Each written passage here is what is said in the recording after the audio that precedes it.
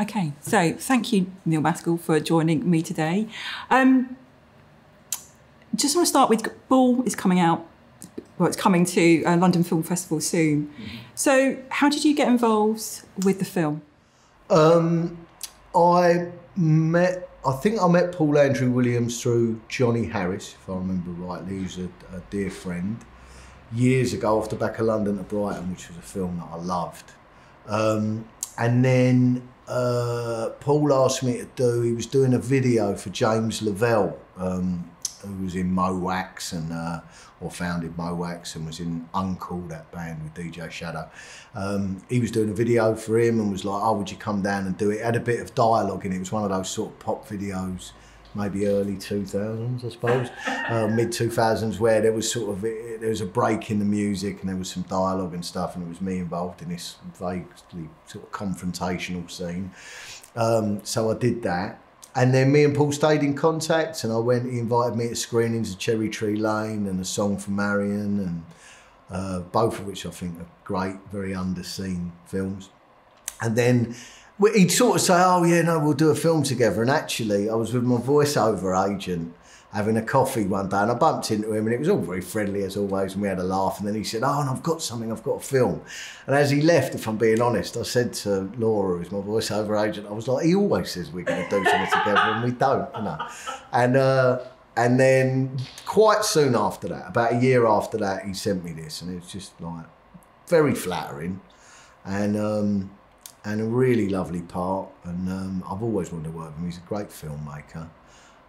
He's on the list, you know, so you ticked him off? Oh, yeah, exactly, really, yeah. You know, I'm very fortunate. I've got to work with sort of some of the most interesting British filmmakers, and he's one of them, and this has been that, really. Yeah. So, I mean, just looking at the schedule for filming and the location, so 18 days, 36 locations, was it an intense shoot? Was there pressure to kind of deliver on a first take, say?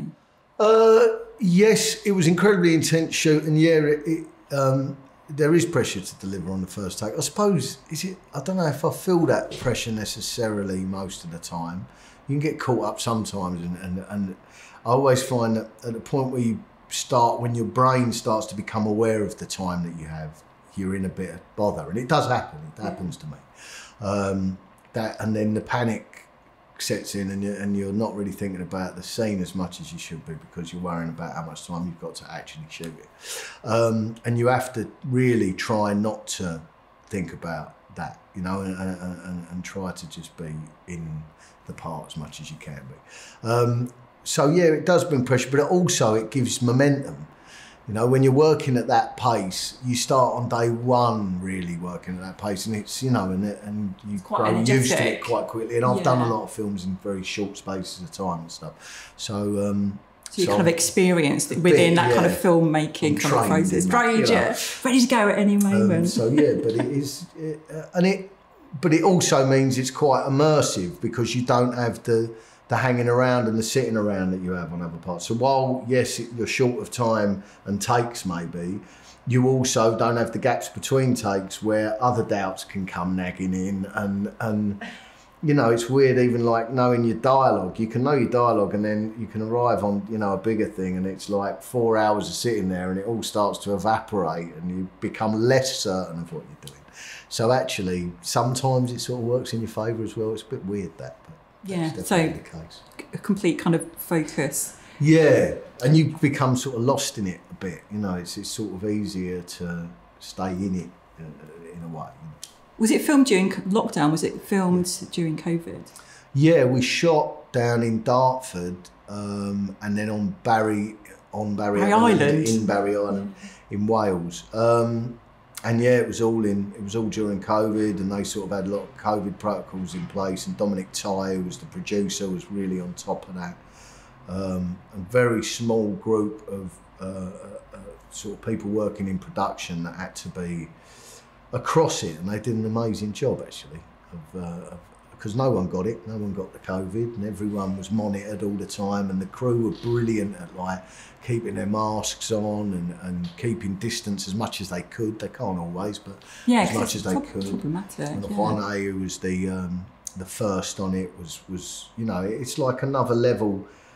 The first assistant directors during this period have really, it's the hardest job on a film set anyway, running the set and keeping things running, and to have this extra layer of difficulty in making sure that people are sanitising hands and keeping their masks on and keeping their masks over their nose and stuff like that, it's astounding how these practitioners have managed to kind of keep it up. And I can't imagine the pressure and the sort of emotional stress they must feel at the end of the day. Because as well, people get the you know, you hear people going, oh, for God's sake, because they're trying to do their job and someone's there going, hands, mask, you know. And they don't want to be doing that. And they're sort of forced to. And it's incredibly admirable, actually.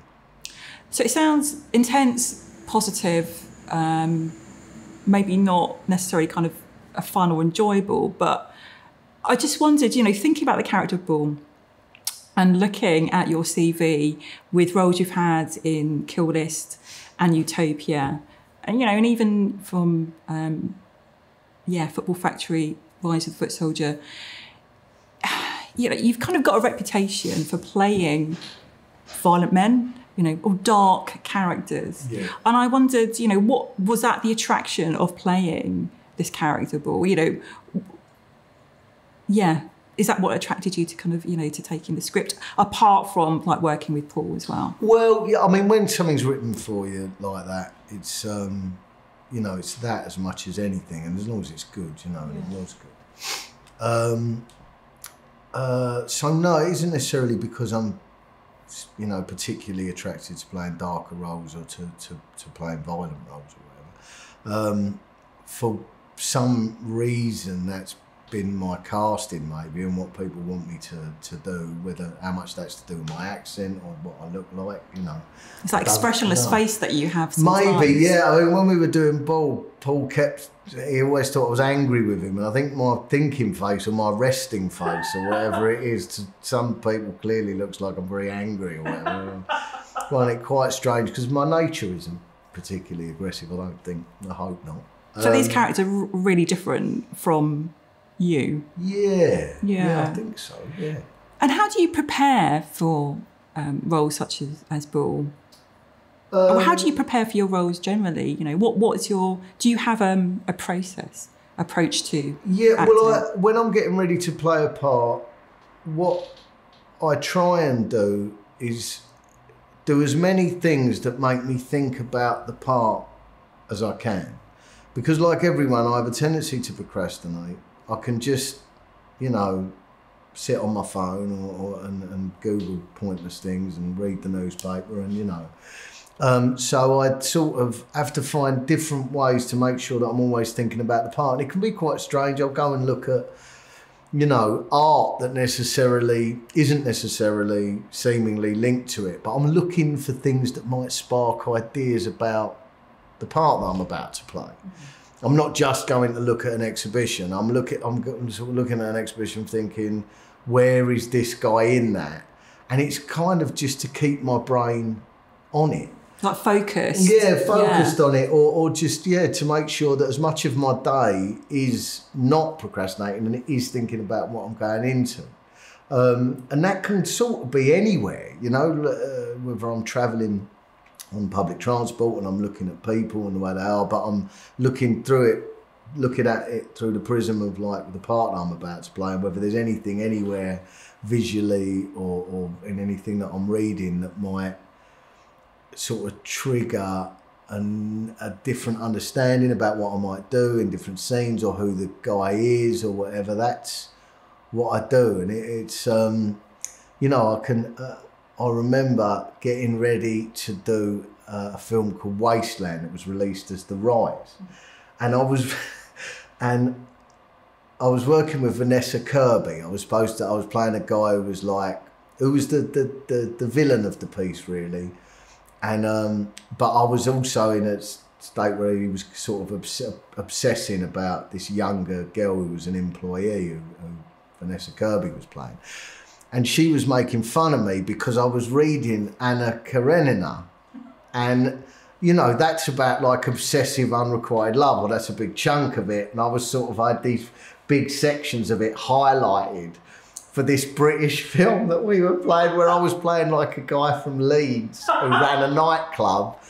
But it's just, and often it's things that I'm interested in anyway. It might be, you know, films that I want to see anyway, a book I want to read anyway, an exhibition I want to look at anyway.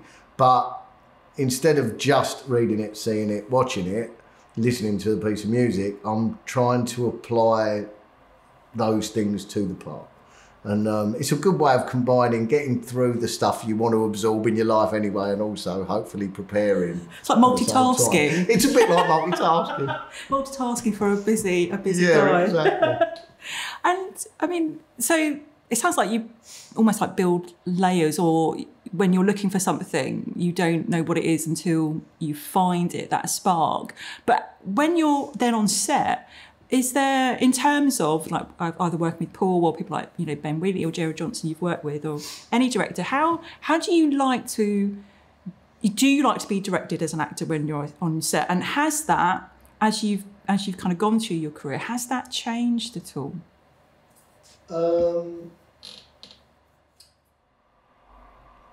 Yeah, I think I've found, in general, my best experiences have been with directors who sort of leave you alone a bit.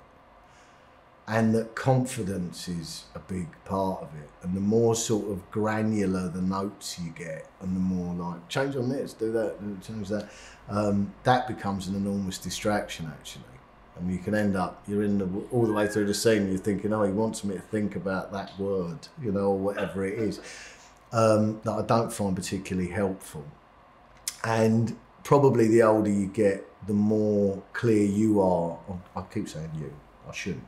The more clear I've become in what I find helpful or not. But then I've worked with directors who work in sort of quite micromanaged stuff that have been interesting to work with. But yeah, probably as I've got older, and the more people that I've worked with and the more work that I've done, the more I've sort of felt that I'm most effective with nudges, and like they might ask me just one question or something to feed into a scene, then that kind of micromanaged direction. Lots of notes, you know. I mean, I hear about directors who do that, and some of the, you know, the very best directors whose work I admire a lot. And I just think, I don't know. I think, would that put you off, you know? I was talking, actually, Tom Burke, who I've just directed in my thing, we were talking about it because of a director he'd worked with, and we both were agreeing that it's all right to get a lot of notes if you're then going to get a lot of takes, because you'll get there. But it's not okay if there's one more take and you get 10 notes, because it's just overwhelming and confusing and distracting and baffling, and that's so if it's like a Mike Leigh process where they just kind of, exactly. know, they there's kind of build up, there's time, you know, and there's a point where you're, you know, to that whole process. So that's fine. But just for one take for you, it sounds like you like a director who has confidence that you could just play the role. Yeah. Like to feel the director has confidence in you. You like to feel that they're confident in you, and that you're confident in what you're doing, and that even the process of receiving a note or developing a scene is collaborative rather than directing. Yeah, exactly. I think for me. Okay. Yeah, I was just interested about how you work on set. And talking about, you know, performances, when I've only seen the trailer for Bull, and I'm just thinking about your performance, that small part that I've seen of you in the trailer. This it feels more of a performance, as in it feels, all the experience you've had of playing kind of violent men, you know, you're given the space in this film. And I wondered whether it's because your character kind of pulls the film through. So, you know, there's a lot, you know, this film is a lot about you. Whereas like with Kill List, although you're the main protagonist, you had Michael Smiley and, you know, you've worked in films where, you know, even in Utopia, it's a kind of multi-character, you know, film. But here, it's just you. But it feels, you know, just like how you know, that scene in the car where you say on the Big Bad Wolf, and that closing line of the trailer is like, things to do, my son. You know, there's a real nuance. It just feels really expansive, and I just wondered if you felt that about that. You know, it felt, you know, you had the space to kind of play with things a bit more.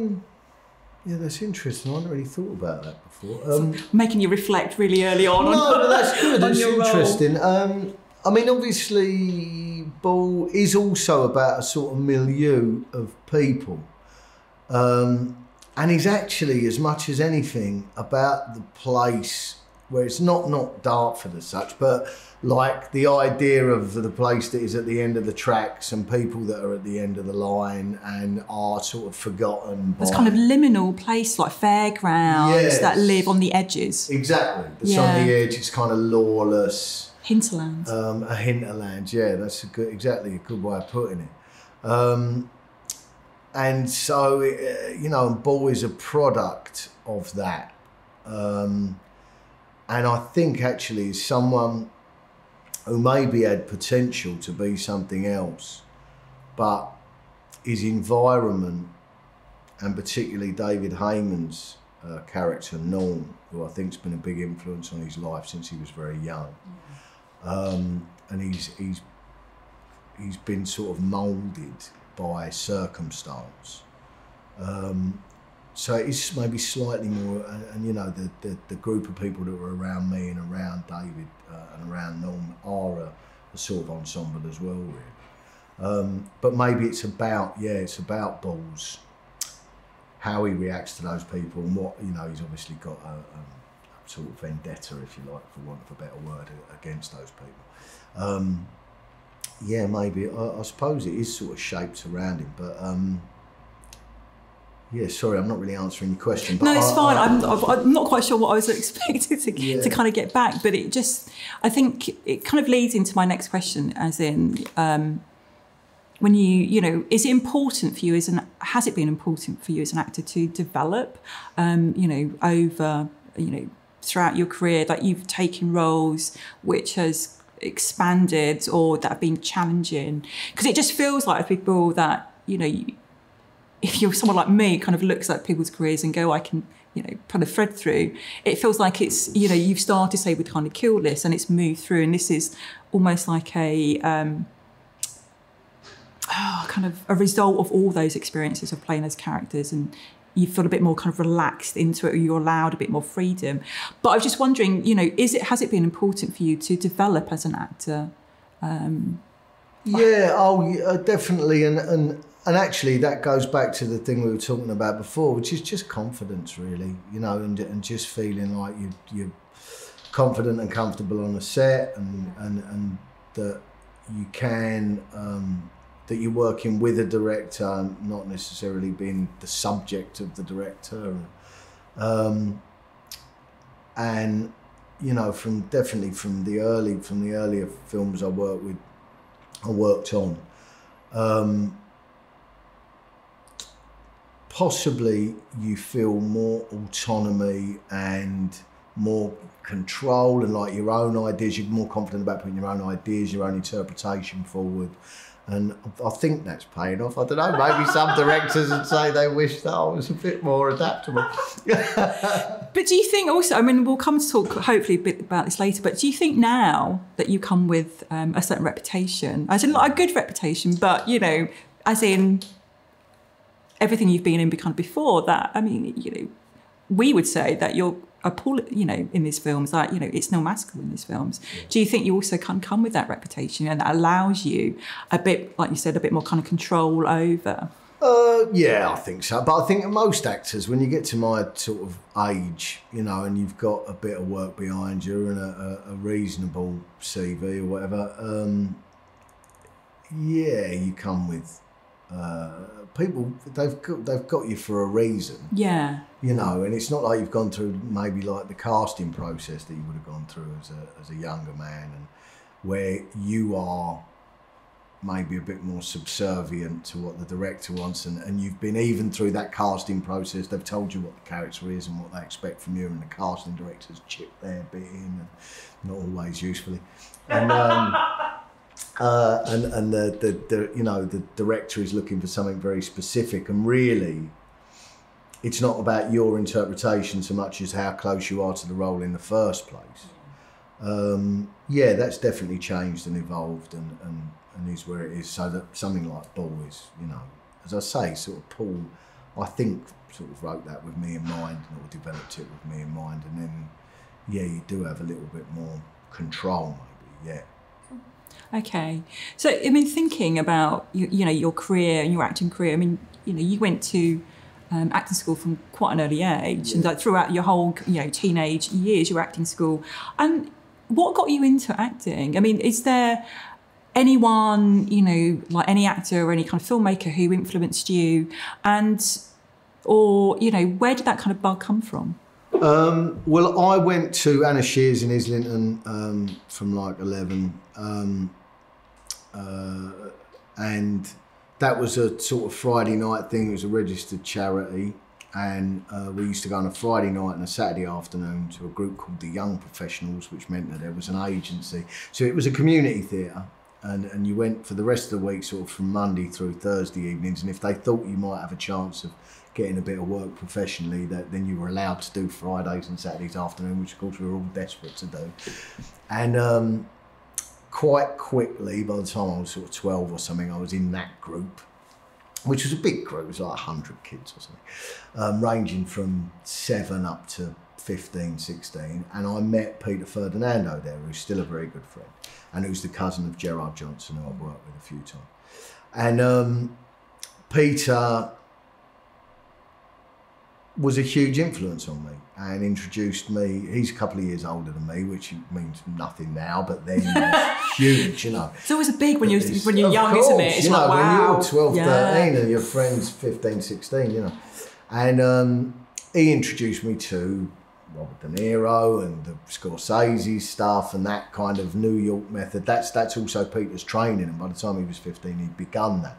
He'd started training with Jack Waltzer, who's a very accomplished method acting school trainer from the lineage of the Actors Studio and stuff. Yeah. And I never went to those classes, but they were in London. They were in London as well. He travels. He teaches London, Paris, and LA, okay. I think, and New York. Yeah. And Peter was involved in all that, and that introduced me to that stuff, and then through that, over a lot of years, you find a lot of other work, whether it's sort of Cassavetes and people like that. And actually, a chaperone that I had on a job first took me to Mike Leigh's Life is Sweet, which I went to see at the Hackney Rio when, you know, God knows, 14, 15 or something, because she obviously saw something in me that I was interested maybe in different work, more diverse work than maybe kids of that age, or a lot of kids of that age. So that led me to different actors and directors, and that sort of sparked interest in me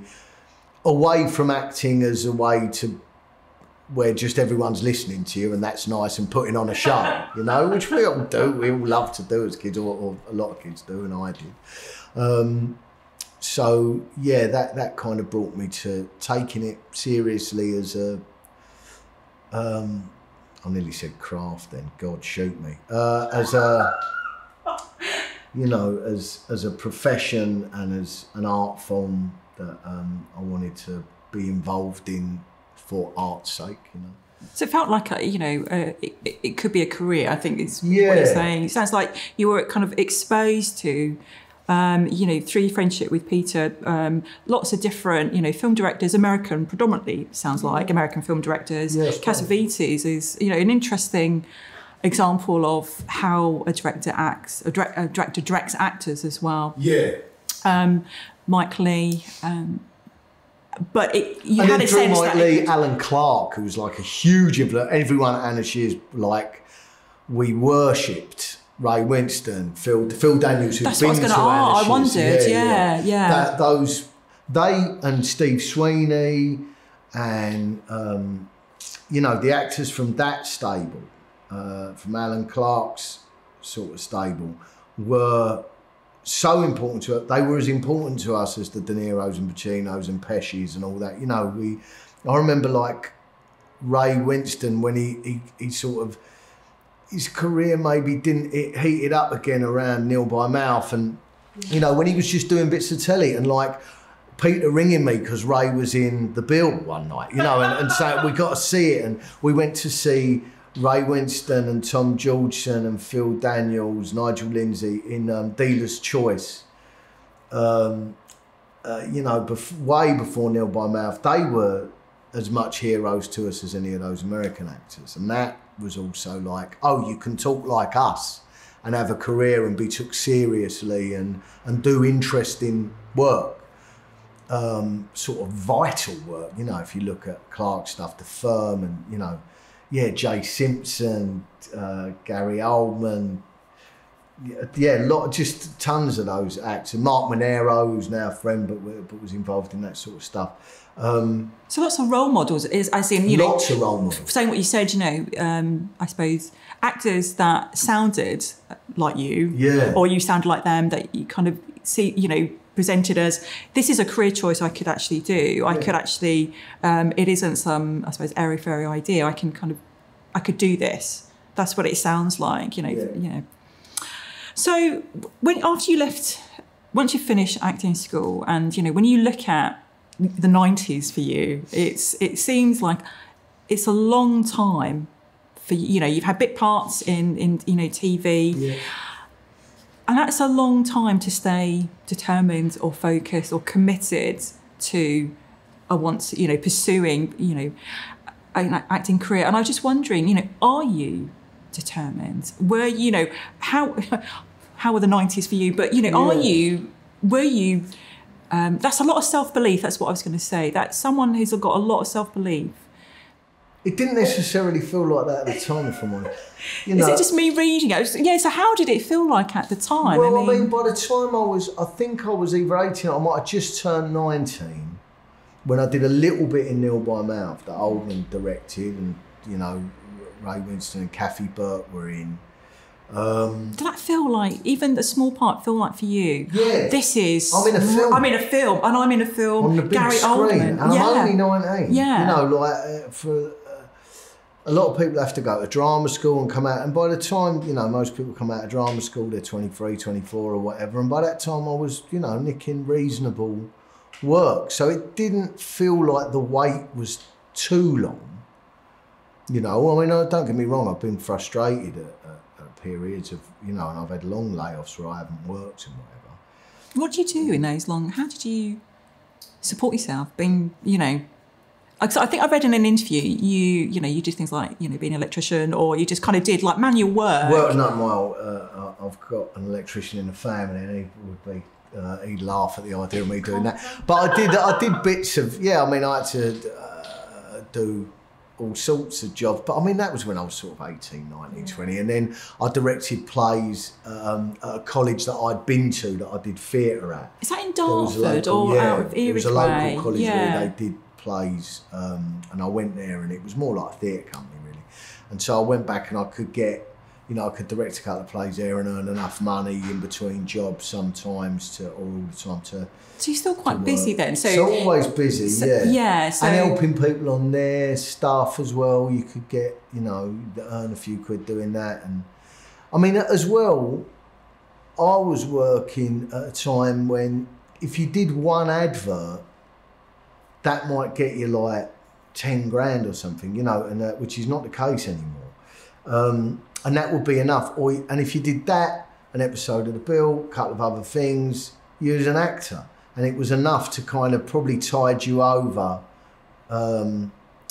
for a bit, which I think's gone now. I don't think that's... Do you think the industry has changed, that's not necessarily kind of possible? Like most industries, a lot of it now is about concentrating as much wealth in as fewer hands as possible, and so that means people at the bottom of the ladder, like jobbing actors and people who are playing small parts or doing advertising or whatever, they know there's a queue of people behind you, and they're not going to give you any of it. Do you think it's harder now? I do, yes, I do think it's harder now. I think, and I mean, you know, my understanding of it is not great necessarily, but my impression of it is that, you know, you were at least remunerated then in a way that might see you through a few months of it, then of you then not working. Yeah.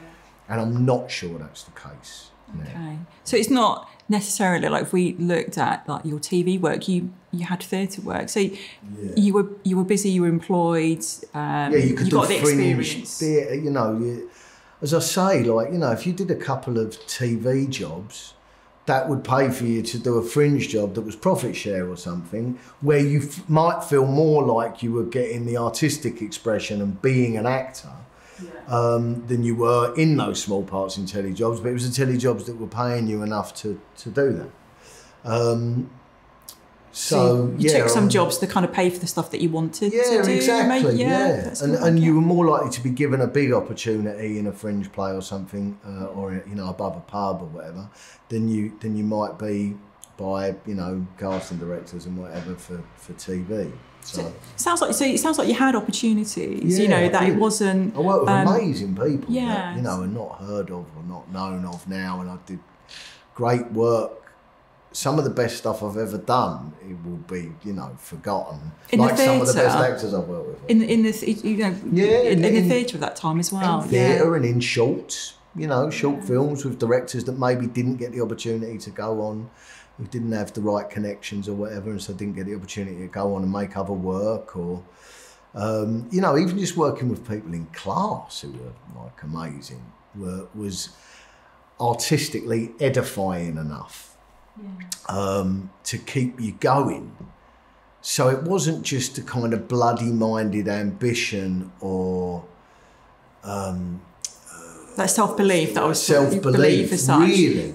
Because you had, you know... It was seeing other people and working with other people and getting that edification. Soaking it up. It sounds like you were just kind of continuing... Yeah. Exactly. You know, I couldn't necessarily take the credit for it, because it was actually the people I was working with that were inspiring me and making me keep going with it. Added to which, I have no other skills. So he was acting on nothing. Like, what am I going to do? You know, as I said, I can't use these. You know, I'm absolutely useless. So. Sound like Paul Weller, music or nothing. Yeah, really. You know, I'm not able. I can barely. I'm always going through the wrong door, the wrong place. I can't. You know, I'm technically useless. I can't use a computer. You know, so it was that or nothing. You know. So I mean, talk a bit about Football Factory, or. It kind of feels like Football Factory comes along and just that kind of role and just that kind of film leads you into a lot of kind of work after that. Maybe. Yeah, I think it did, yeah. It seemed to be like your career after that, you know, it seems to be a film that shifts your career somewhat either in a certain direction or more film work comes along. And I was wondering, if that was the case, or also... What, you know, when you look back, you know, what other films or what other people that you've worked with where you feel your career has kind of then accelerated a bit or developed your acting or shifted your career somewhat? So do you think the Football Factory is something that kind of has given you a certain kind of type of role afterwards, and did it shift your career? Yeah, it did. Yeah, Football Factory did, for all sorts of reasons. It put me in with a group of actors and people that were involved in other work and who then, you know, like anything, it's who you know stuff. So they would do stuff and recommend you for that part or for those. So I ended up doing a few films for Vertigo Films. Yeah. They gave me the opportunity to do It's All Gone Pete Tong, for instance, which was different, a bit more comedic, which I think might have even been what led to working with Ben Wheatley, because I think he saw that and liked me and then got me in The Wrong Door, which was a sketch show that we did. Frank Harper, who's a dear friend, he then was going off and doing other work in sort of, you know, underworld and gangster movies in the UK, and he'd always roll me in, the expression that he would use, just roll Maskell in, you know. And so that probably led to like the Foot Soldier film, although also I did a short film with Ricky Harnett, who's a close mate, called Swindles and Slim. Was that before or after, actually? I can't think. But I think that was before. And we did the Murder of Stephen Lawrence film for Paul Greengrass as well, actually. So that was a link that kind of led to that. But yeah, it's probably, I think amongst the audience for Football Factory, so I suppose mainly young men, you know, who were buying that film and stuff, gave me a little bit of a status in those kind of films. Yeah. And then it was worthwhile people getting you in because you were probably another recognisable face that might make them get the DVD or seek out the film or watch it. You know, oh, it's another fella out of Football Factory. So no, it definitely opportune other work. Yeah, because it kind of feels like there's momentum. Yeah. You know, in whatever direction. Yeah, for whatever reason, either it's like the people you've worked with that have given you opportunities, or you know the audience, or those kind of films. Because you know in the 2000s, films like Football Factory, Rise of the Foot Soldier, they all have a certain type of audience. So it kind of feels you get momentum from that film. And it's interesting you mentioned about Ben Wheatley, and looking at a couple of your interviews, you spoke about the sketch, how you began to kind of work with Ben Wheatley. And again, looking at your career, you've worked with Ben Wheatley multiple times, and you've worked with Gerald Johnson a couple of times. And, I think they're arguably two of the kind of most talented British directors at the moment, or creative, and I just wondered, A, what it is about working with those directors that kind of, pulls you back every time. Is it, they write a role for you, or it's an opportunity, or you've got a gap in your, your diary? And you spoke earlier about kind of working collaboratively, and I wondered with those two, or maybe especially with Wheatley, does it feel like a collaboration? I take it you enjoy working with these, and the scripts are good. I mean, especially I suppose with Wheatley, but are these like two directors you like working with? Yeah, I haven't worked with Ben or Gerard for a while actually. Other than Ben as he exec produced my film, but not as an actor, But both of them work in improvisation a lot. Which is something I feel pretty comfortable with. Not every actor does. I quite like working in improvisation, and I quite like working sort of comedically in improvisation as well. Whether I'm any good at it or not, I suppose, is up for debate. But I do enjoy doing it, and both of those directors enjoy doing that as well. And like more with Ben, it's sort of that Gerard as well. Like on set, on the day, you're improvising.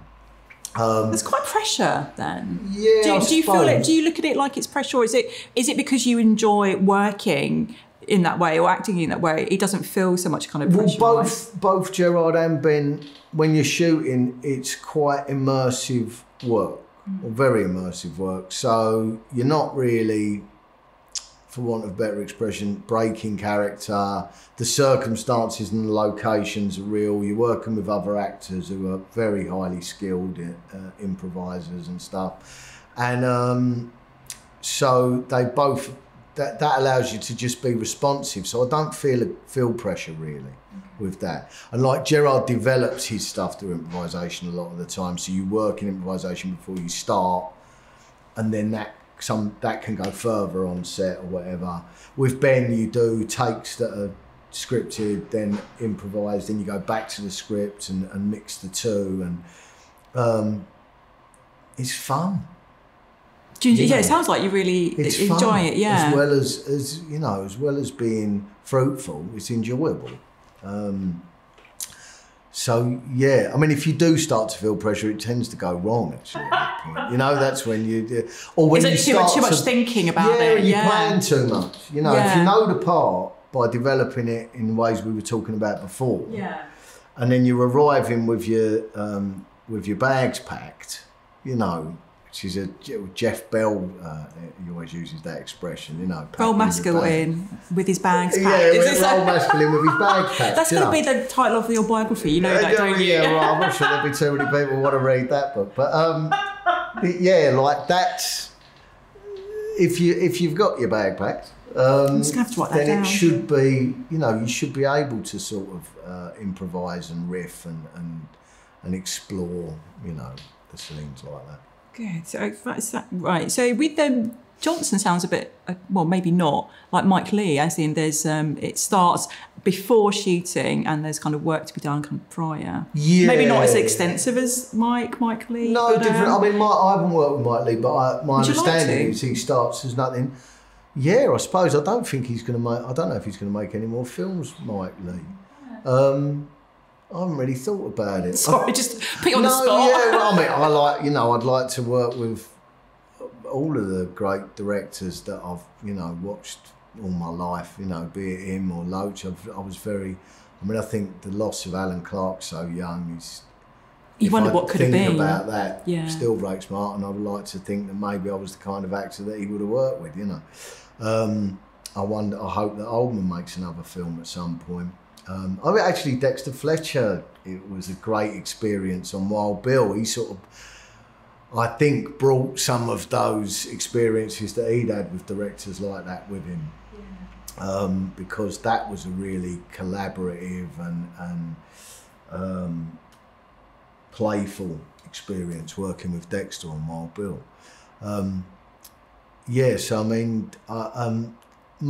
So as I say, I don't know entirely how much, like for instance, Gerard's work and Gerard's process is influenced by Mike Leigh. Yeah. But yeah, he sort of develops work a lot earlier than Ben. Ben's stuff is like, shoot. Ben works quickly.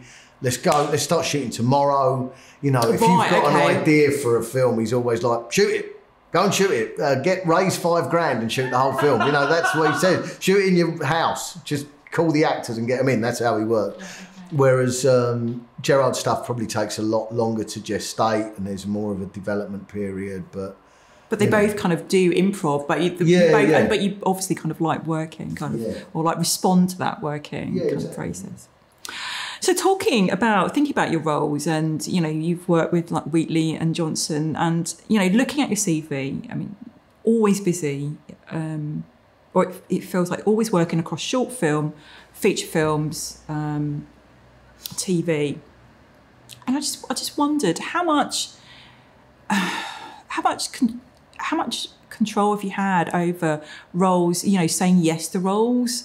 When since say Football Factory, is it just taking roles that have come along because that's what's on offer, and I want to work, so I'm just going to do this? Has there been an element of decision making or being able to say yes or no to roles at all? Do you has your career been by design? Yeah, by design, or is it just like random? No, I don't. I think it's pretty random. I mean, as I've got older, I've probably got a little bit more control in terms of being able to, decide what I want to do. But no, really, I like to work. I like to be creative. So if I'm given the opportunity, I'll normally take it. I know that there's certain things I don't particularly enjoy or I don't really like to do. I don't hugely enjoy theatre as much, probably, and particularly like a long run of something is not very attractive to me.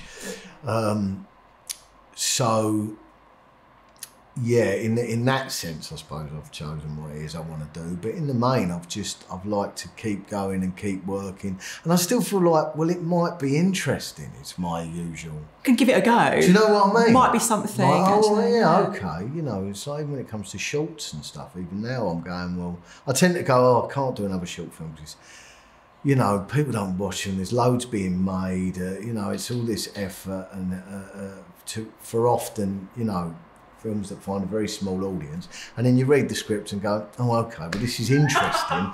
And then you speak to the filmmaker and they're really passionate and involved, and you just go, well, all right, yeah, okay. It's only 3 days or whatever, and you go and do it. So I wouldn't have it any other way than random, really. Yeah. But, maybe I've got a little bit more. It's a little bit more by design as I've got a bit older, but I still do like to just keep working. Yeah. I don't like big gaps, Because when you look at your roles, compared to some of your peers, say, and I'm going to name a few names. So people like, say, Danny Dyer or Craig Fairbrass, and even Sean Harris. Right. When you look at your roles, you come across as someone who's a risk taker. Like that just in your, in the kind of the roles you play or the kind of productions you've been in. And I wondered whether you saw yourself, you're looking at me like, no, I'm not risky. Well, do you think it's, maybe not, you don't think you're taking risks, but you don't play it safe? No, well, I don't. I think maybe I like to think I take risks in performance. I don't know about in career. And also, I think sometimes some people appear to not having taken risks, but are just not given the opportunity necessarily. That's what I was wondering, you know. So, like, if you look, for instance, I mean, I haven't worked with Sean Harris, whose work I admire very much, but, like, Craig, who did Muscle with Gerard, that's sort of outside of maybe the work that he'd normally do. And it was just being presented with the opportunity, I think, because I think he's very up for taking risks. And Danny, I think that most actors that I know think Danny's one of the most underrated actors that we've got. And not even underrated, that isn't fair. He's sort of dismissed a lot of the time by the critics or because maybe he was someone who kept working and did what was in front of him and ploughed forward with the work that he was doing, and it's variable quality. So is my career, so is most actors' careers. But for whatever reason, and I would suggest there was an element of sort of classist response to some of his work by prominent film critics and whatever. He wasn't necessarily given the opportunities. I mean, he did great, Bolstall Boy's performance in that. He's done all sorts of great work that isn't so well known or hasn't been highlighted as much as it should have been. So while that might, I don't know, it could appear that way, I'm not sure that's actually reflective of my peers' careers. Yeah, no, I know, and that seemed to kind of put you kind of on the spot of saying... Well, but I just, I like to stand up for the people that I admire, as well as that I've worked with. That's not just me talking for my mates either. Like, I haven't seen Dan for years and years. I think we're very fond of each other, but I haven't seen him in years, but just... it upsets me, I think. But, I mean, I just thought that's why I wondered whether it's the lack of opportunity or, you've just been presented with roles. So it would look like you're a risk taker, but actually it's just because the opportunities have been there. That good fortune. It's good fortune. Really so good fortune. Career built on good fortune. Yes. And it's interesting you mentioned about, Danny Dyer and this idea of like working class, because the thing, your performances, the thing that really, your face, when you think about Utopia or Cure List, there's something about your expressionless face which suits well to playing very violent men, but your voice is really distinctive, and it's a certain kind of, I've heard, London accent or a working class accent. And I just wondered whether you ever think of yourself as like, a working class actor, or that your career is kind of seen as like a working class career, because I think that's what in terms of like Danny Dyer and how the critics respond, it's there is an element of kind of classism, I think, within film culture, British film culture. But I just wondered whether is class important to you? Has that changed over your career? And what is it like for a working class actor in the British film industry? So 3 questions in one. I think everyone's, like you were just saying, you're given, the opportunities you're given can be pretty random and can come out of the blue, and I think everyone has a very different experience in this game generally, unless you are sort of, Eton, RADA, Cambridge film star, generally it's like, it's about your fortunes really. But definitely, when you ask sort of how important it is, there was a time when I would have said, oh, well, that's neither here nor there in my career. But now, actually, the older I get and the more I think about the films that sparked my interest and made me believe that I might have a go at it and stuff.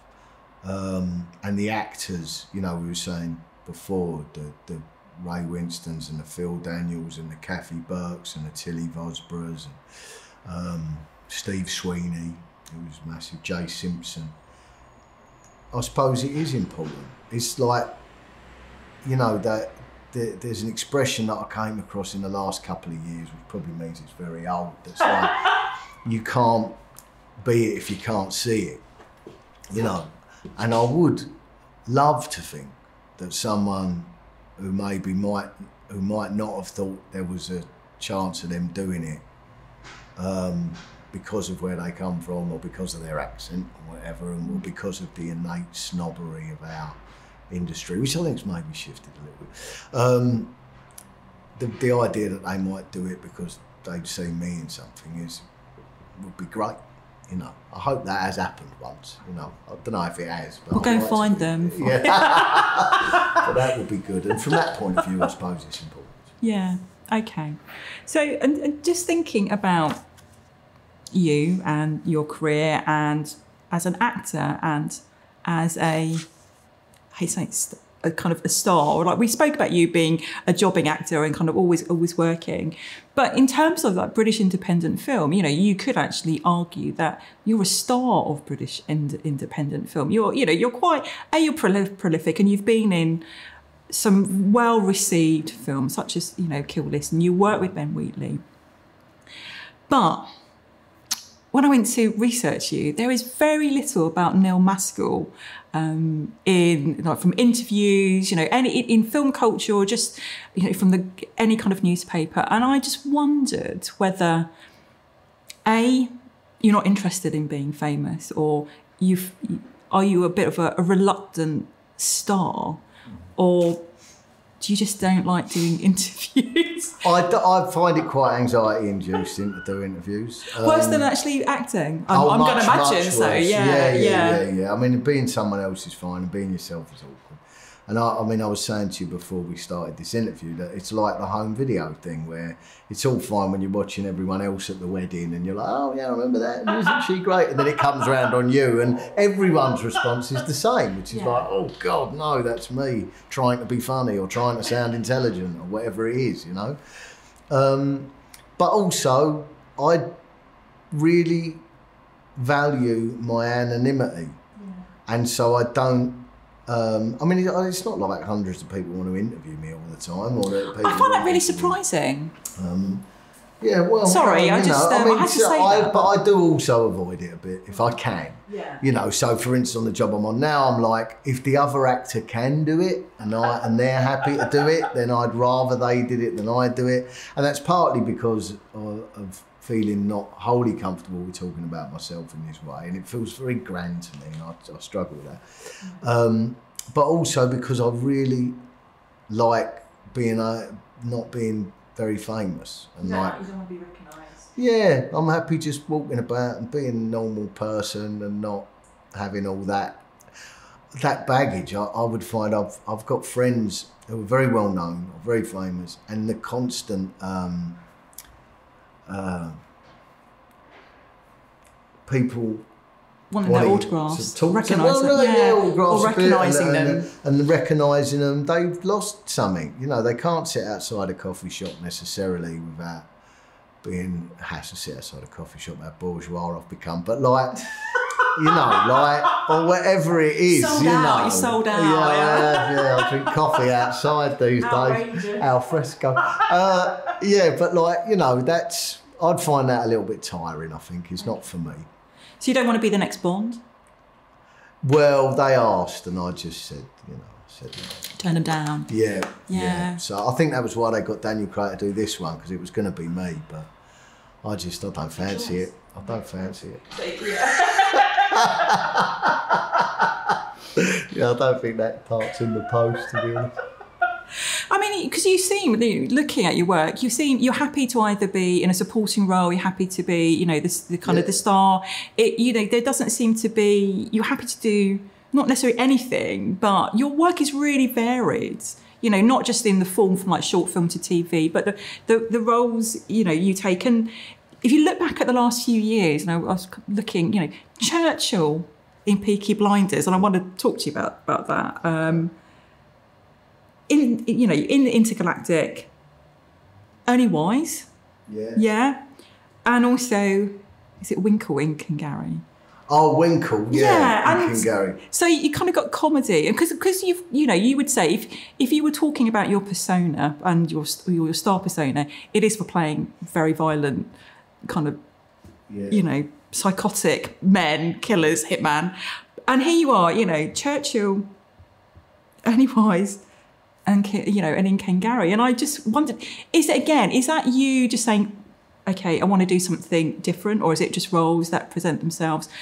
King Gary, you look like you're having a ball. It's just... Well, King Gary is a bunch of roles. You know. Is that because that was one of the kind of other questions, whether you like working with friends or, you know, is that a real big kind of pull for you as well? It's just like, and I wondered whether that was for King Gary. Yeah, well, I mean, getting up in the morning and going to work with your pals, and also doing something that is funny. And is a laugh, and not just Tom Davis, who's a good mate, and James DeFrond, who directs it, who's like, I mean, James was giving me work playing very unusual characters. I did a thing called the Morgana Show years ago with Morgana Robinson, where I was playing an American, sort of an old guy with like heavy makeup, playing this old American man. He was always someone who gave me, when the industry had very little interest in me outside of sort of playing lunatics, he gave me lots of opportunities, and I'd do anything for James. He was so good to me and really looked after me. So it feels like it's an element of like paying it back for you. Oh, like, definitely. That's quite important to you. Well, not also just paying it back as such, but wanting to be around people that you've worked with, and that, you know, that it goes back to the confidence thing actually, and people showing belief in you. Yeah. You go, oh well, I'll go back with them because I know they think I can do it. You know, I know that's strange, but in a game where often, you know, when you've been doing it 20 years and people still want you to audition, or still want you to come in and can you do these lines in your own accent, you know, to play a part that maybe is, I mean, maybe different, but not hugely dissimilar to stuff you've done before. When that's what the game's asking you, and there's someone else who's like, try this, yeah, no, you're hired, come in, do it. Then you're going to go back and work with those people again and again, you know? And it's not really necessarily just about paying them back. It's because you know they're going to give you the opportunity to play and explore and try things and take risks. Yeah. That other sections of our game wouldn't let you do. And King Gary, I mean, it's not just James and Tom on that. Simon Day is a mate. I love Camille Kaduri. Laura Chetley has become a friend.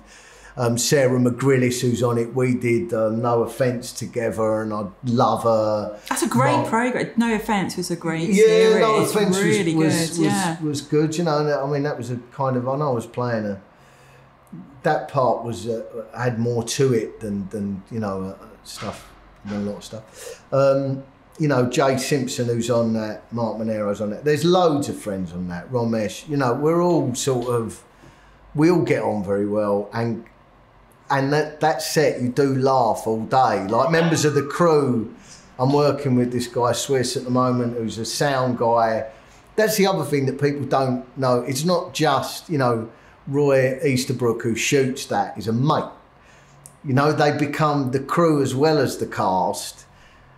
You go to work and have a laugh every day. I mean, you have to apply yourself and do the work and nail the jokes and stuff like that. But it's a delight going to do King Gary. Good. I'm really glad to hear you say that. It's a great programme. Oh, it's great fun. It's such a laugh. And it's just really kind of feels like underrated as well. Like more people should see this kind of, you know, show. Yeah, I think it's done quite well, like this series. I think so. It has. I think it's kind of on the build a little bit, King Gary, which I'm really glad. I hope we get to do loads more of it because yeah, it's great. Yeah. No, a friend of mine, when the first series came out, rang me and said, "You got to watch it. It's like where we grew up." And I grew up in like a small town in Kent. Oh, I was it's like, so "Oh yeah, it recognisable. is. Yeah, go on, King Harry. Yeah, and absolutely. it's full of subtle jokes that people who are not from that will never get and won't even see. Absolutely. And it's a class and I think thing. like that, and I hate to make a comparison because obviously Only Fools and Horses is, It's rightly pedestaled, but it's got, Only Fools and Horses always worked in two ways. It was full of great jokes, and also it was full of like small gags that if you didn't know that world a little bit, you didn't get. And I think King Gary's got lots of that as well. Absolutely. That's fantastic. I mean, so Churchill and Peaky Blinders, how... Were you offered that? Did it come to you and just like, yeah, I want to take you? I mean, how did you end up playing Churchill? So Anthony Byrne, who directs Peaky, who's done the last two series of Peaky Blinders, I worked with Anthony. I did an episode years ago of Silent Witness with him. That was a great part, actually. Me and Kate McGowan playing husband and wife. I played someone who killed his whole family in a sort of because his finances had collapsed, but not in the usual. I wasn't sort of middle class guy, It was a bit different, and we got on really well, and we hit it off. And he was a brilliant director. And then we did a film together. Me, him, Natalie Dormer, Jimmy Cosmo. Did a film called In Darkness. Which was a really fun part, kind of in a genre piece, playing this sort of burger chomping cop, like in a trench coat, which I enjoyed because it was very playful. It was a contemporary piece, and it was set in a sort of realistic world, but it played with genre a lot, and we had a great time on that. And then he called me and said, "Do you want to play Churchill?" And I kind of went, really? Did you laugh? She's like, sorry. Yeah, I did a bit. Yeah. And I said, well, yeah, obviously I'd like to have a swing at that, And he said, I think it'll be fun. He said, the scripts are fun. And at that point, I didn't even know what he was in. And he said, it's for Peaky Blinders, which I hadn't seen at that point. I was like, okay, yeah, great. Had you heard of it, though? Had you heard? Of course. Yeah, they were on Yeah. like the third series or something. Yeah. And I knew, I know Paul Anderson, who was in it, and I know Joe Cole, who was in it, and I know they're great actors. Paul Anderson was in Piggy. Yeah, and you were in Piggy, and we did the Great Train Robbery together as well, and Paul's a great actor. Another kind of underrated, very underrated. Yeah. And, so there seems to be a thread, doesn't there, of these underrated actors about where they come from. But I kind of think so, and maybe that's another conversation. I'm kind of. I think so. And there's a lot that haven't even had the success that myself and Paul haven't had that deserve it and should have had more. Absolutely. But yeah, so, and then a strange thing happened actually, and I don't know if I should really say this, but I will do. You don't have to. Was that I started to watch it, and I saw that Andy Nyman, who's a friend, had played Churchill in a previous series. And so I got in touch with Andy to say, like, I didn't know this part was already taken. And if there's something, because sometimes you're not treated very well. I mean, Anthony hadn't directed Andy in that part. Right. This was from previous series. So, and sometimes the television world and the high, these productions don't treat actors very well sometimes. And I said, if any way you're being shunted aside, you didn't want to, with that kind of... No way, you'd I say, wouldn't do it. I said, I haven't signed anything yet and I won't do that. And Andy said, I'm doing Fiddler on the Roof, which has been my dream for years to play this part. And I will quote him. He said, grab that cunt with both hands. And which I thought was lovely. And then, and that was sort of really gave me the confidence to do it. And also it was like, oh yeah, this is fun. It's not just, you know, obviously there's a lot of pressure and there was a lot of research, more research than I've ever had to do for That's what very I was going to few ask you. scenes. Yeah, because it's well, you quite have to do sport, the same amount of work as you would if it was the lead. Yeah. You know, because you can't walk on, not know anything about Churchill and not have studied it and tried to. I mean, I didn't want to do like the exact voice. His voice is quite higher than mine, and when you start to get into that realm, it gets ridiculous. So it was about finding, which was really exciting about it, finding a voice that had enough of him about it, but wasn't kind of trying to do an impression where it becomes ridiculous. Yeah, because that's important about, you know, I mean, there's lots of things important about Churchill, but in terms of a performance, and it is the voice, and it's interesting to hear you say you didn't kind of do any kind of exact kind of, you know, mimic of it, but you hit it. You know, you can listen to go that, you know, you do sound like Churchill. So was that difficult? Yeah, was it difficult getting the voice? Well, it took a while, and then things. It's weird. It's like anything. Something just clicks one day where you're going. You know, you panic and you're like, oh, this isn't going to work, and I'm not really getting anywhere near it, and that sounds ridiculous, and that's stupid. And trying to do it exactly, that doesn't work. And then at some point, you're like, oh, okay, well, that starts to feel all right. And then they put all the prosthetics on, which are bonkers. That take ages. I mean, that. It's about a 4.5, because I've done the new series as well, and it's about a 4.5 hour. Yeah. No, I think I'm fairly sure I can say that. 4.5 hours, something like that, to make up. But then once that's on, and the way the makeup works, it really moves now as well in a way that it didn't even sort of 10 years ago. It's very enjoyable once you've done the work and the research and got what you think is the voice and the physicality. We actually have quite a laugh when we're doing it. You know, I try and have fun with it, really, because what's the point otherwise, really? And it's Peaky Blinders is not particularly po-faced program. You know, it's got a lot of humour to it, and a sense of fun. There's enough edge and darkness, but tonally, it's got a lot of humour as well, and it can be quite wildly theatrical on times. So it's a lot of fun playing that part in that show. Okay. So you enjoy playing? I do, yeah, and I love working with Killian, and I love working with Anthony again. And yeah, it was great. I've enjoyed doing all of that stuff. And before we move on, so Ernie, how's it playing Ernie Wise? Was that, because that seems a real, was that difficult? Or? That was the most pressure I think I've felt, and like time pressure as well, because even though it was a BBC job, it was filmed on a very low budget, an incredibly short amount of time, and it was period, and you're playing very famous people. I mean, I was so lucky with the cast on that were working around me, like Mark Bonner's amazing and really hard working and fastidious, and we pushed each other, I think. Getting ready for it. I mean, he's a really good mate now. I'm working with Mark again now on this Litvinenko thing.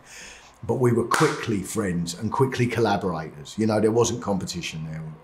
I've been lucky in that throughout my career, actually, that I've not come into too many actors who see it as a big competition. You know, you do get it occasionally, but who see it as a kind of collaboration. Steve Tompkinson, Alex McQueen, Rufus Jones. There was a good sort of core group there. But it was incredibly pressured, and it was really, really hard. I've still never seen it. Oh, right, so you still yet to see it. I will do one day. Okay. And I did I watched hours and hours and hours and hours of it. Because they're so famous, you know, you think about it. Exactly. And especially if you watch TV, or for a certain age you watch TV, you would know these two. That was I don't think I've experienced fear like that. About a part, even Churchill. Wow. As I did about playing Ernie Wise. I hope we got. I mean, what I've heard about it is really good. And Mark's always like, "What do you mean you haven't seen it?" He's really happy with it. He's like, "It's great. It really worked. We worked out in it and stuff." But yeah, that was really, really, really tough. Scary. So just kind of leads into my next question about whether you reflect on your career, whether you look at your roles, and I know you said before, you know, you're not too fond of actually watching yourself. And I just wondered, you know, do you, when you come out of a role, do you reflect on how that's been? You know, do you have a favourite role or a film, you know, a role or a a kind of film or TV that has been the biggest challenge? I mean, you said about Ernie, that seemed to be a tougher thing rather than, in comparison to Churchill. And you've spoken a lot about confidence, and I just wonder, are you confident in your ability, or do you have doubts? I mean, I've read an interview you were talking about your role in Utopia, and there was, like a worry about people just thought that was just you, you should just walk, and I just wondered, do you reflect on your kind of past roles? Do you think, okay, this worked well, that didn't work well?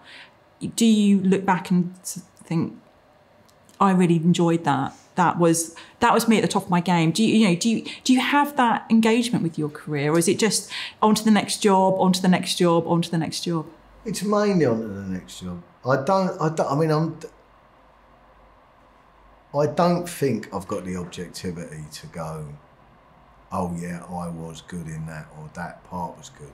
Are you too modest? Definitely. I've said to you before as well, before we started this, like, I've got an ego like anyone, I think I'm pretty good at it. I don't, and I wouldn't have sort of cracked on as I have if I couldn't do it, and in that sense, it's like playing an instrument and saying, you go, well, I can do this, I know what I'm doing, but always probably feel afterwards that you could have done it differently, better. And acting's such an intangible thing, it's not like wiring up a plug or where you go, well, I've done it, there it is, I've built this house and it's easy, and it's a nice house to live in. You kind of can always go, oh, I could have done that differently, I should have changed that. And I always think, a few months later, it really kind of jarred Paul Andrew Williams when I was like, I just got it wrong. And it was like a few months later. Is that for Paul? Which I feel differently again about now. Now I'm like, and that was before I'd seen it and stuff. And I, just you always think you could have done it differently, whether it's RB and Utopia, whatever it is.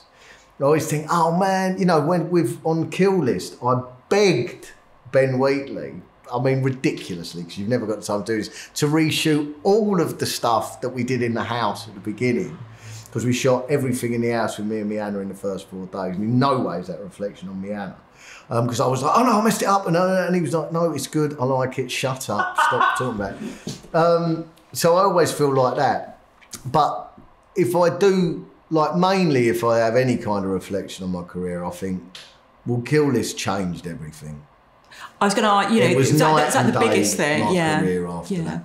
And that was really about how the film was received.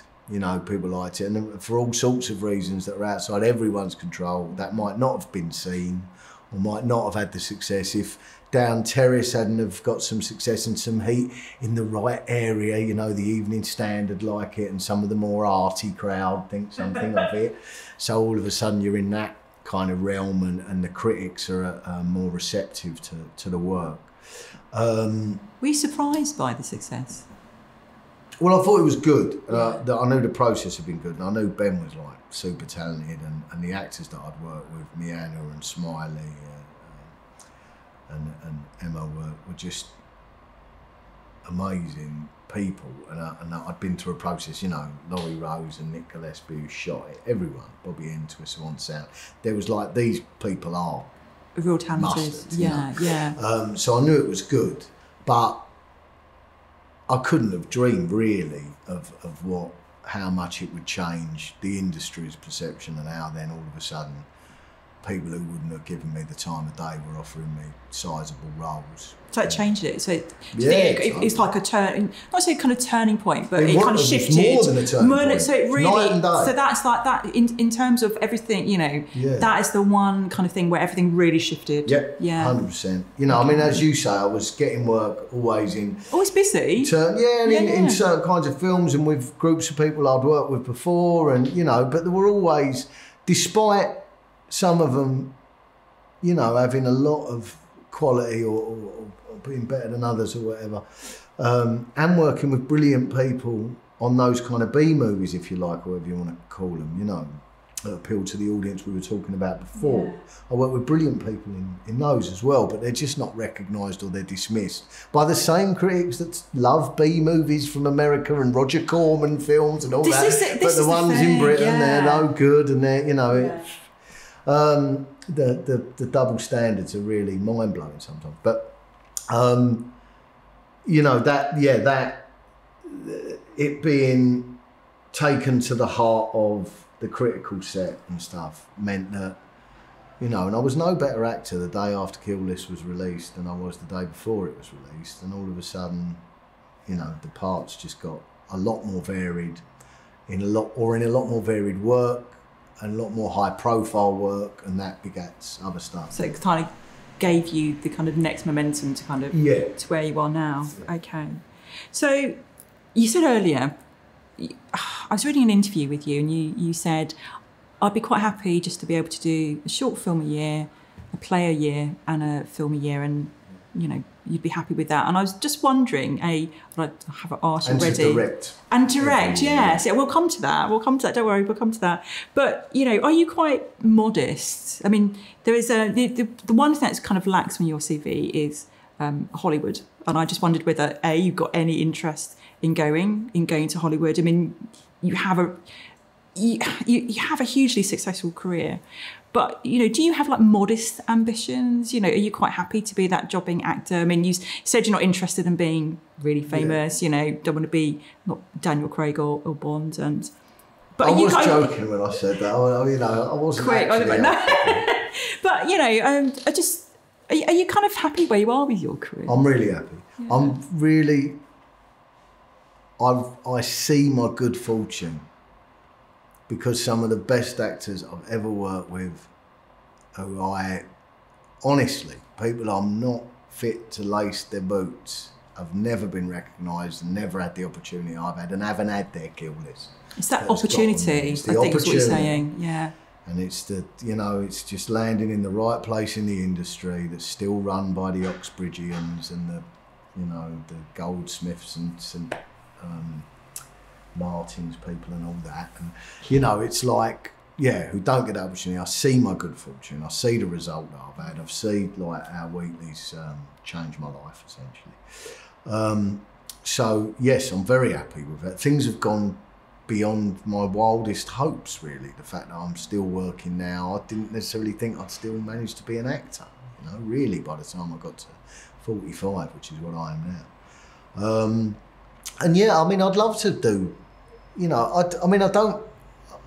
It's not a conscious decision then not to go to Hollywood. No, I mean, I'd love to do Hollywood movies and stuff, and I've done a couple of bigger films. I did Guy Ritchie's King Arthur and... The Mummy. I did a little bit on The Mummy, but sort of cut out The Mummy, really. And I might work with Alex Kurtzman again, who directed that, because we got on very well, and we've talked again about possibly doing something together. And I'd love to do a bit, but I definitely... For a start, I wouldn't like to live in America, and yeah, I feel like pretty content. If things remain as they are, and I'm sure they won't forever, and I'm sure that there'll still be periods where, you know, there's less work or whatever. But if things remain how they are now, then I'm a very, very, very, very happy man. My life is in a place where I'm very happy as well. So I'm incredibly fortunate. I mean, who can say that? You know, it's really good luck above any kind of decision-making, talent, abilities. You know, all of that stuff. Hopefully, I've got a bit of those things, but what I've got mainly is good fortune. I've been so lucky, you know. So, talking about good fortune, let's talk about your debut directing. It's a feature film, so I know you've done shorts for film. And I was just wondering, you know, how did that come about? You know, you said earlier when we spoke off camera about it felt like it's been a long time coming, or there's been a gestation kind of period for it. So how did that kind of come into being? What made you decide, okay, I want to direct something? I know you've directed in theatre, and, you know, was that, you know, kind of a motivation? But how did this project come into being? I wrote it some time ago, and been trying to get it made for a long time, trying to raise the money. And then the producers, Helen Simmons and Steph Aspin, picked it up through Andy Stark at Rook Films, who works with Ben a lot. And they managed to get Mar Vista involved, who are an American company, who put the money in. It didn't hurt at all that Tom Burke, who's a great actor and also a friend, wanted to be involved, and Jenna Coleman signed on for it, who were the you need well-known faces to get a film made, and they also happen to be exactly right for the parts, and you know they are great in it. I haven't quite finished it yet, but it's nearly finished. So yeah, it took a while to get it up and running, but that was the route really. I mean, yeah, I wrote it some time ago.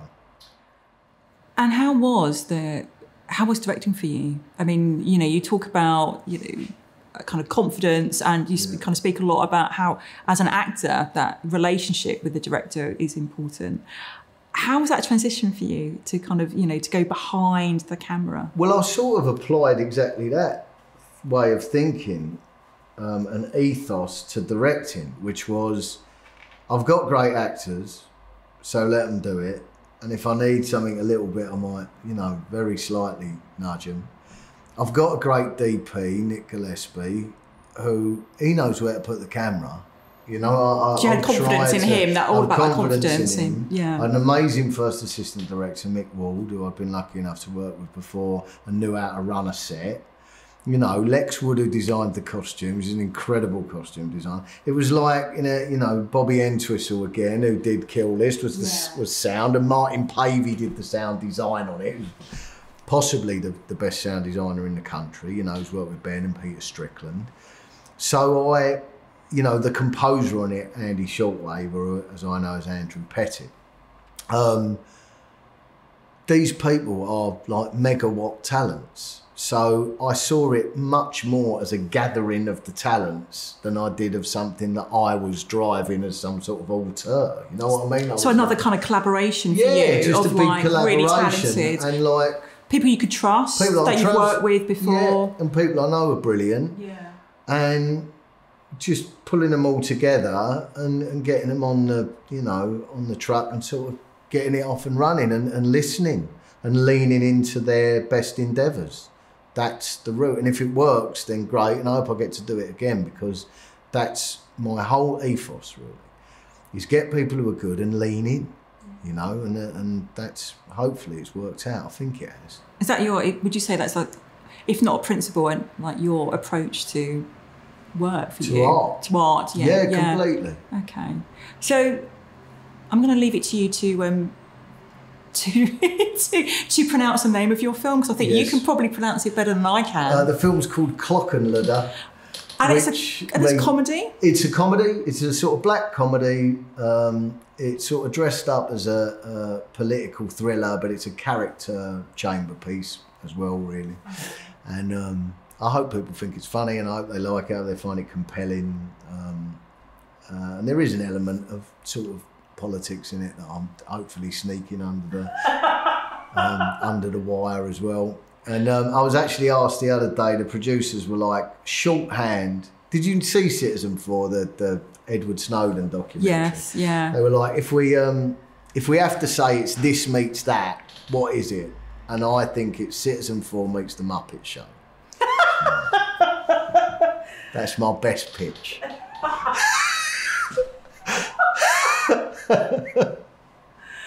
So what's the title? What's the meaning of the title? Klokkenluider is, it means, the direct translation of it from Flemish is bell ringer, but they use that as the expression we would use is whistleblower. Whistleblower, okay. So it's about a kind of government whistleblower, like a Snowden kind of character.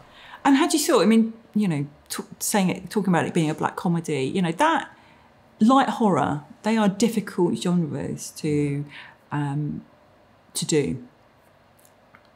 I wondered whether you had any kind of anxiety about my first feature film, I want to make a comedy, or, you know, did you worry about that? I mean, could you talk about, you know, confidence a lot? I would have done it if I'd thought about it, yeah, probably. So good job you hadn't met me before then, really, if I pointed it out and just gone. It would have made me nervous. Oh, sorry. I'm more nervous, not that I wasn't nervous, I was terrified. Okay, I won't ask any kind of more questions about comedy. But, so, we've been talking a long time, so we're going to wrap up now, but thinking about what's next. When is the film out, and then what's next for you? I'm hoping the film will get a release, I suppose, next year. I don't know when yet, because we're not quite finished yet, so that will be down to sales agents and the distributors and stuff like that. I hope that it will play a couple of festivals first, would be nice. So yeah, and then There's a couple of things. I've been talking to Dominic Tybett, who produced Ball, about the possibility maybe of putting a very small film together, something hopefully very different from Klokkenluider. And I've got a couple of projects for television that I've written, that one of which I'd like to direct, and something else that I'd like Kieran Hawkes, who directed Intergalactic, to direct, because he's a good friend and someone that I think I would like to collaborate with in that way. So yeah, there's that. And then I'm doing this thing at the moment. So I've just done a film for the National Theatre that Clint Dyer directed, who's another person I wanted to work with for years. Him and Roy Williams wrote. That's an extension of their Death of England series of plays. The third one in the series. It was 2 one-man shows, one with Rafe Spall, one with Michael Balogun. They both happened at the National. Yeah. We've just done a 2-hander, me and Giles Torreira, for Sky Television, that we shot on stage at the National. So that's coming out on the 24th. How's that? November. That was great. It was as much as I've ever been pushed as an actor, actually. So it's quite challenging. Very challenging. Yeah. Clint is a really forensic director who really makes you work. Who's pushing at like the boundaries of the people that he's to really push you, like to push yourself. Yeah, well, I mean, to do a 2-hander anyway, that was kind of more like a play. Him and Roy Williams had written it, and it was so the dialogue was like nothing I've ever had to learn before, and huge monologues. My first day on set, the first setup on the first take was a 6-page monologue where I was playing myself and Giles, and in a conversation that happened supposedly earlier on, and I'm playing him and me, like one line, and then I'm talking directly to the camera, commenting on the conversation we were having. And that was 6 pages, like 6 or 7 minutes long. And that was the first setup on the first day. And that wasn't the toughest thing I had to do. So it was incredibly difficult. And I really hope it's come out well. I haven't seen it yet. Will you see it, or will you? Is it going to be one of those that you're going to leave it for a few years and then come back to it? I need to, because otherwise I have a tendency, and this is probably my ego, is that I just hate it if I see it too close to when I did it. If I've got a bit of distance, I don't always love it when I see it with a bit of distance, but at least I can be a little bit objective about it. Are you too critical of yourself? Is that one of the reasons why you just think, I don't want to watch this? I don't know if I'm too critical. I am critical of myself, but I don't know. I don't think it's necessarily too critical. It's like a Craig Fairbrass. You are critical. Yeah, you are critical. Well, yeah, exactly. You spoke for Christ. And then I'm doing a series for ITV about the murder of Alexander Litvinenko with Mark Bonner and David Tennant and Margarita Leveva. That's great. Really, George Kay wrote it. Who wrote Lupin, and it's a brilliant script. 4-parter. Very intense, very political, very inflammatory and challenging. Great part. So yeah, I'm filming that at the moment, and that'll be on next year. Okay. At some point. So quite busy. And yeah, still quite busy. You're still that jobbing, jobbing actor. So my last question is, do you think much about the future? Do you think, I mean, it doesn't, talking to you about your career, about how, the good fortune and the luck of the opportunity has been a real, a driver, or, that's how you kind of put down the successes or the turns of your career.